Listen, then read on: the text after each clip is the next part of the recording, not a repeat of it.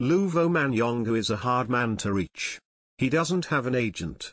He doesn't do social media or email. His address is not his own. He doesn't even own a phone. It's the way he likes it now.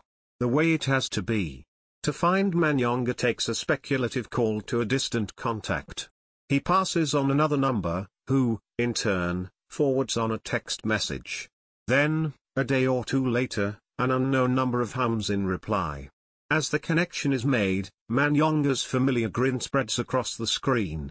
Sitting in a plain bedroom, Manyonga runs a hand across his head. It used to be shaved to a shine. I've grown some hair now. He laughs as he examines his new close crop in the corner of the borrowed phone. More than just his hairstyle has changed for Manyonga though. Back in 2017, he was doing another BBC Sport interview. High among the London Stadium's girders and rafters, sat between Denise Lewis and Michael Johnson, Manyonga told a primetime audience of his redemption.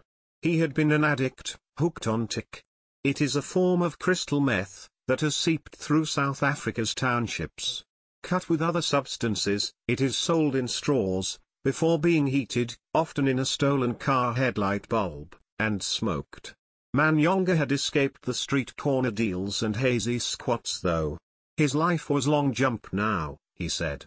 The previous evening, his long limbs had levered him through the night sky and landed world gold.